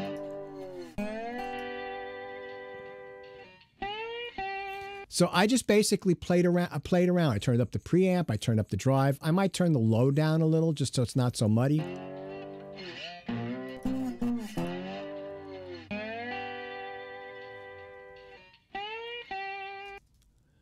And then listen to that in the mix.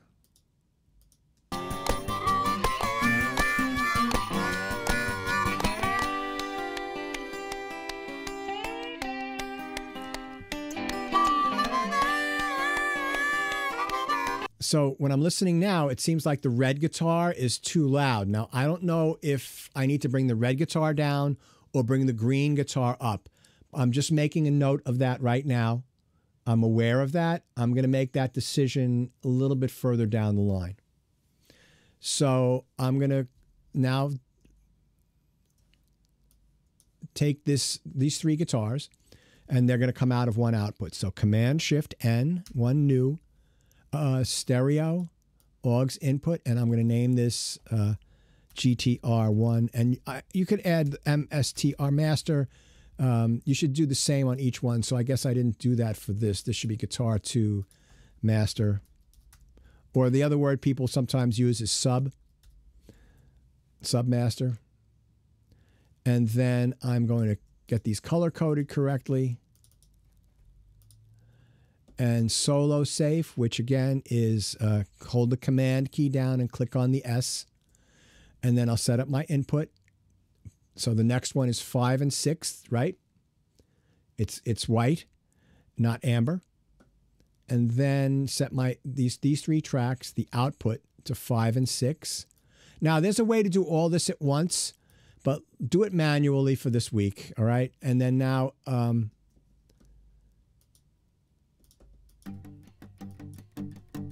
all three of those guitars are coming out of this master track. So now the reason I didn't change the volume on these is because now I could change the volume on all three tracks at the same time with this submaster, right? So if I click and drag this down,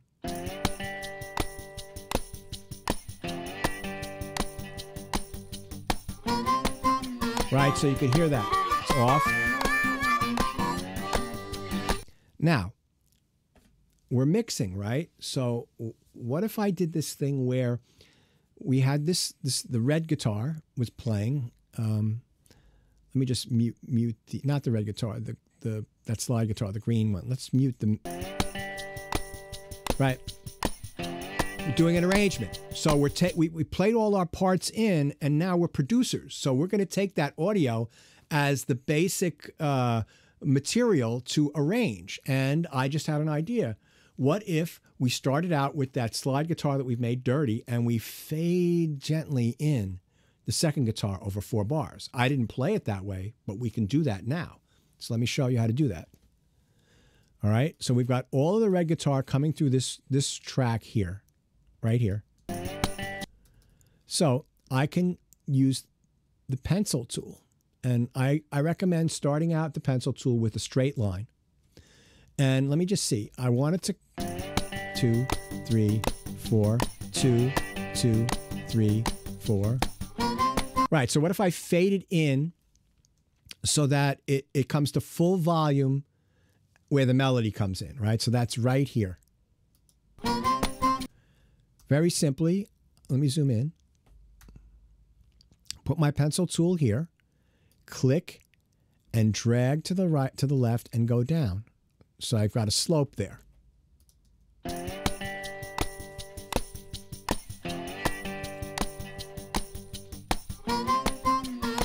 Okay, so I went 1 bar too much, right?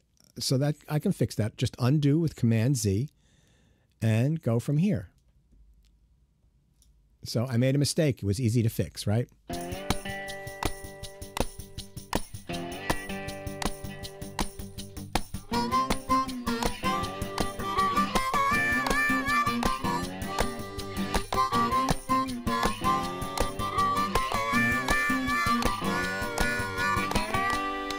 So that guitar is too loud. So what I want to do is adjust the volume.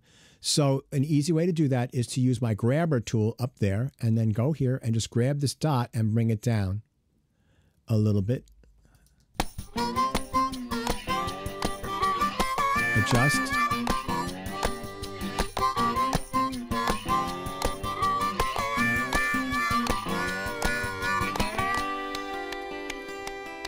And maybe I'm going to bring guitar 2 down just a little bit here as well.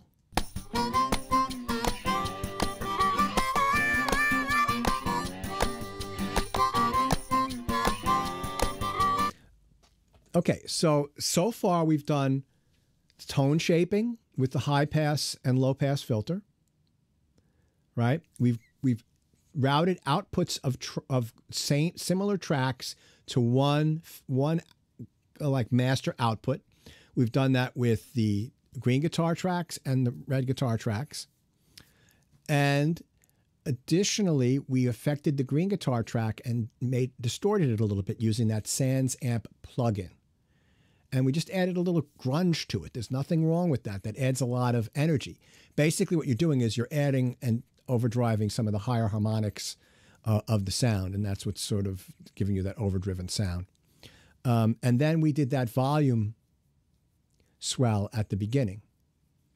Now let's see about let's listen to the percussion track a little bit, and let's see if how that's doing. Now at the beginning here,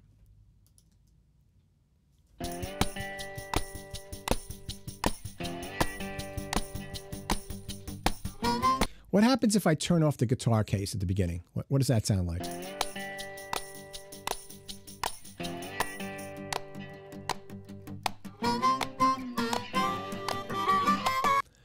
Well, what if I wanted to not have the maracas in at the beginning and the tambourines in at the beginning? Well, I can certainly I can either delete or mute that area. So let me show you how to do that. 2, 3, 4. So maybe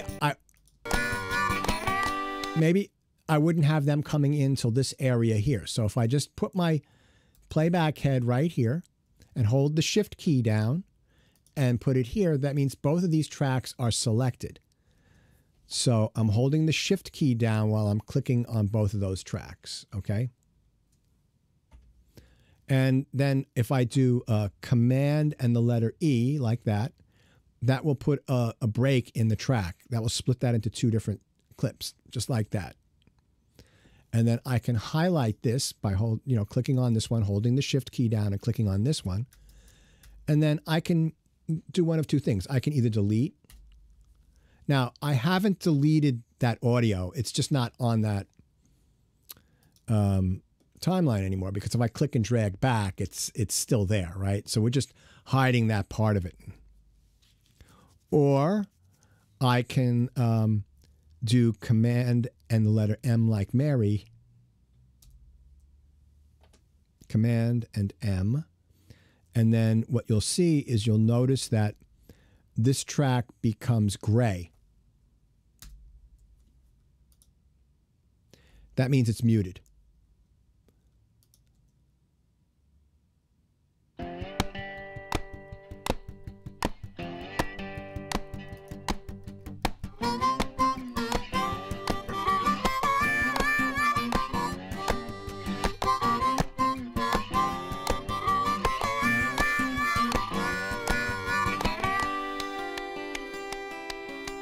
Okay, so now I'm going to make a decision. Anybody have an opinion as to the volume of the claps?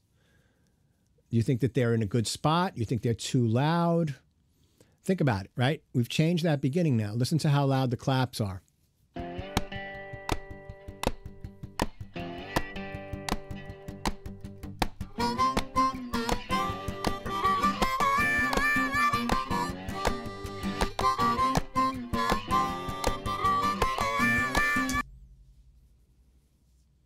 Anybody want to guess or make an educated opinion? Taste? What's your taste? Yeah, go ahead, Chelsea. I can't hear you. You're muted probably. Can you hear me? Yep. Yep. Okay, I was saying that you could probably take it down a little bit. Correct. Maybe Correct. That's exactly right.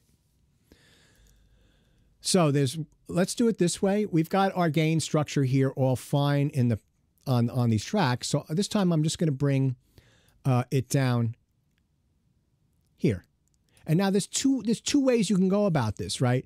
You could bring the volume of both of those tracks down, or there's two clap tracks. You could mute one of them, right? So that's you play around with that, and that's your artistic choice. I'm not going to tell you what to do for something like that, but what are all the options, right? What are the possibilities?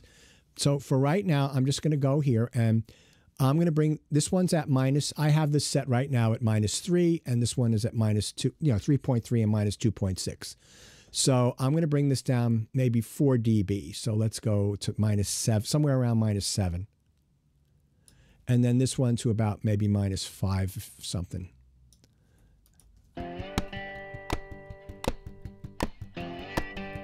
Better.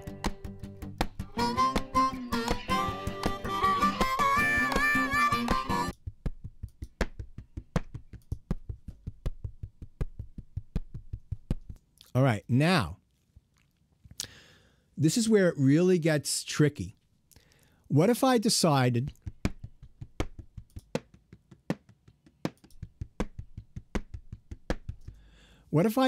that there's too much activity going on in the low end? Right? This is playing 16th notes. 1, 2, 3, 4, 1, 2, 3, 4, 1, 2, 3, 4, tick it, right? And there's the boop, boop, boop, boop, boop, boop, boop, right? And this is comprised of these higher and lower. If I wanted to clean that up, there's a couple of ways I could do that. But what if I did this? If I did use some of my audio editing skills, and notice this is where that hit is. If I just deleted, whoops,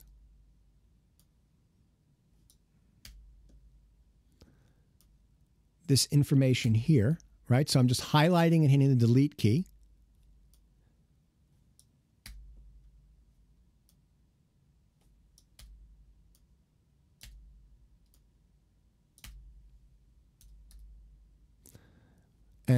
I can do this pretty quickly because I've been doing this for so long. But basically, just getting rid of all those 16th notes in the bass area of the guitar case drum kit. Now there might be some clicks that we have to clean up with a fade, but we can do that very quickly, and I will show you that.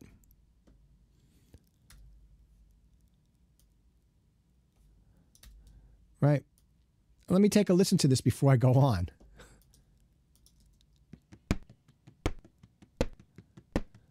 So for me, that's cleaner, right? Now there is some clicking. That's easy to fix. Let me show you how to do that. So you've got all of these things right here. You just click and drag and select them all. And because we have our keyboard focus or key command focus turned on up here, I can just hit the letter F here, and it will put tiny little crossfades at the beginning and end of every one of those little clips. See that? Here, let me undo it. Just hit F, and it puts in those little fades, and that'll clean up that sound. No more clicking. Now,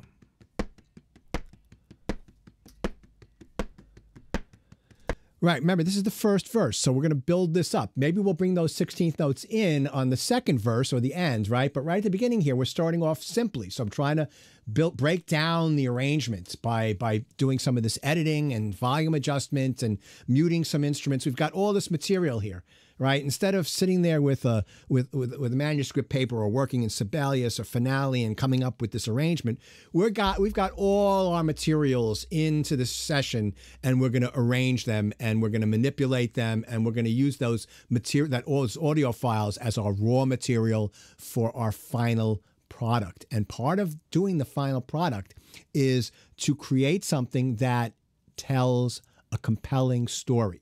So story is king. So that's what you're doing in here. You're creating a journey, a musical journey.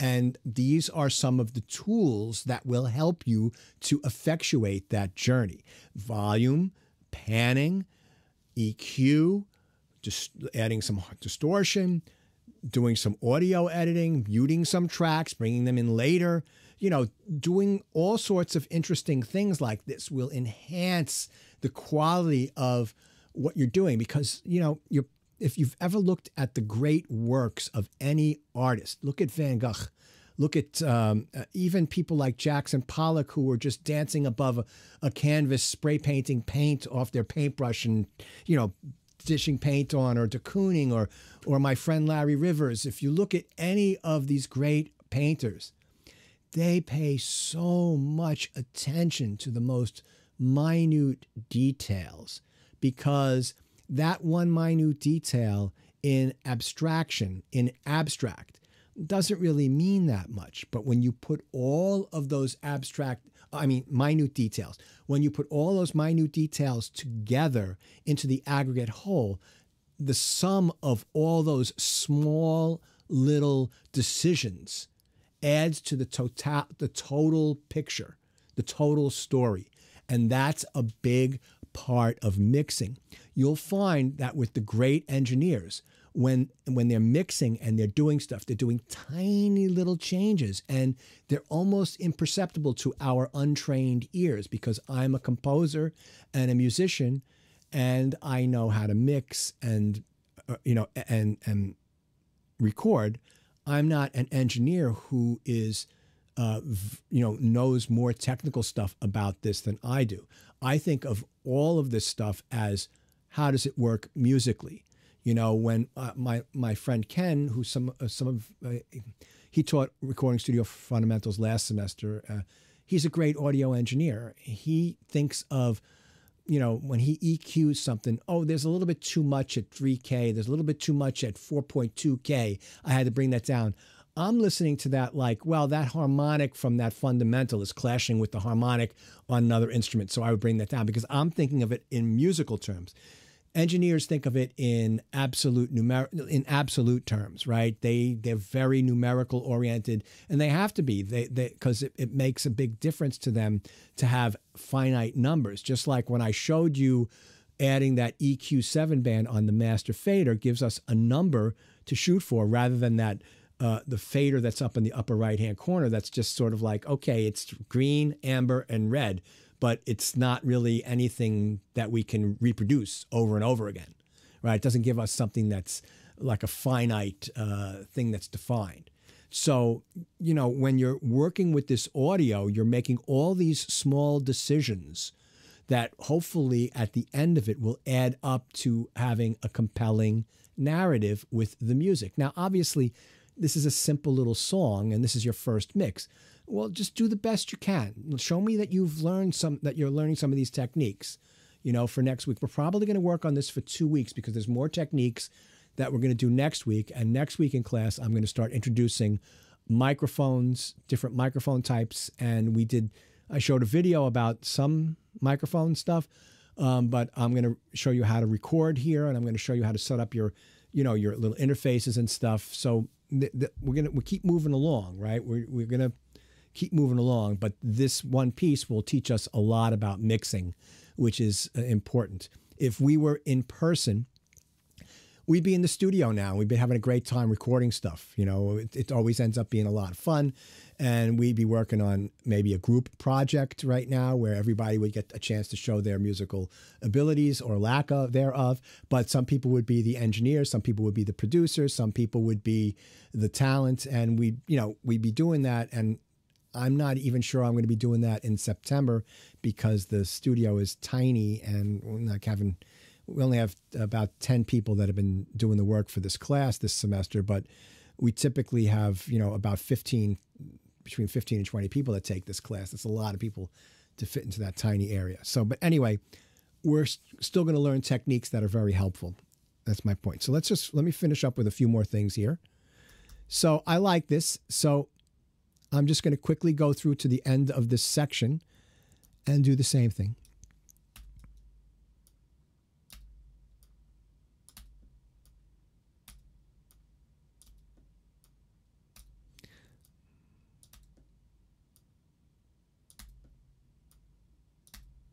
And then let me get my fades. I think the last fade was right here. Let me see. Yes. Okay, great. So if I go from here, click and drag all the way over. Whoops, went too far. Whoa, what are you doing, dude? Right here and just hit our letter F. We've got all our fades. So now we've got...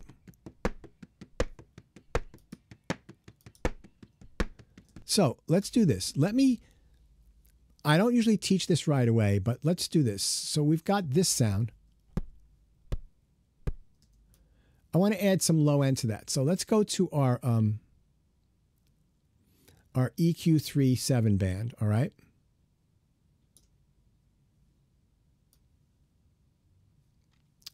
Now, I'm not going to... All you have to know for this week is that the red one or the amber one turns up the bass. So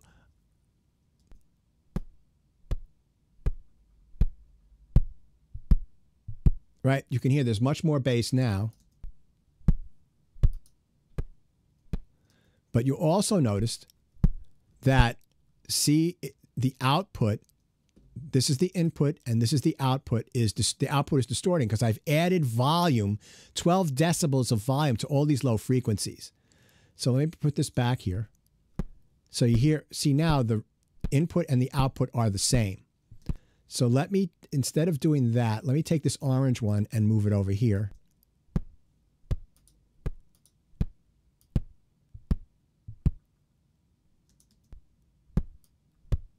Just add a little girth and then see how the output is still too much.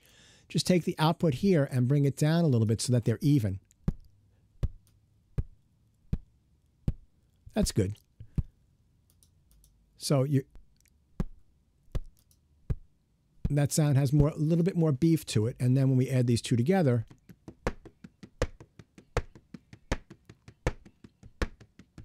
right, it sounds more like a kick drum.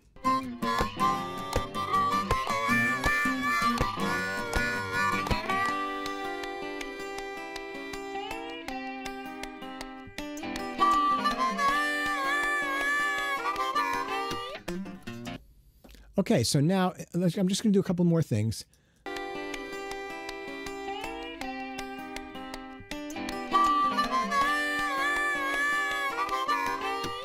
I don't like this here, this harmonica, right?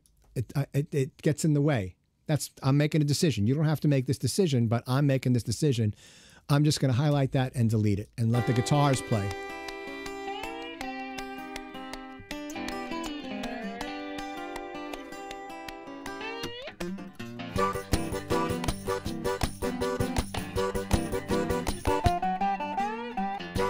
Now, right here, the harmonica, is it too soft, too loud, or just right?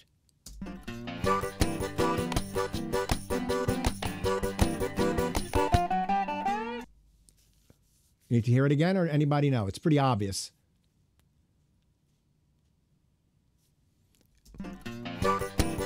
It's way too loud, right? That harmonica should fit in with the guitar. So this time, I'm just going to use clip-based gain here and just click and drag and bring this down. See, that fits right in.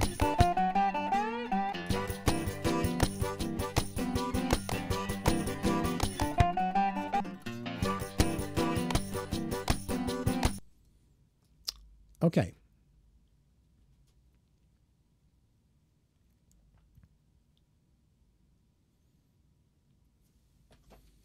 So for next week, I'll go over your projects on Friday.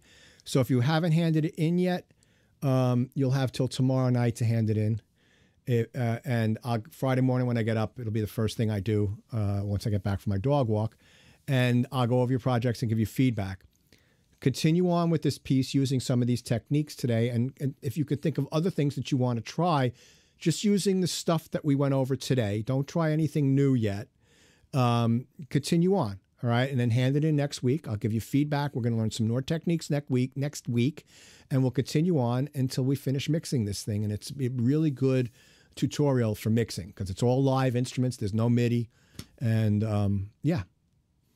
So any questions on that? We went over a lot of stuff today, a lot of stuff, but I'm hoping that the presentations were clear enough.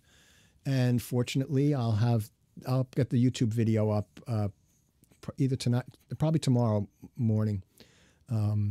Yeah, I'll get the video up for you to review everything. And then I'll put one timestamp in. I'll put a timestamp at the beginning and then a timestamp where this part of the class started so that you could skip all the digital audio stuff and just go right to the mixing if you want to review it. All right, everyone. So have a good night. And if there's any questions, please feel free to ask. If not, have a good night, and I will catch you all next week. Looking forward to going over your projects. Thank you. Take care. Yep. Thank you so much. Have a great night, everyone.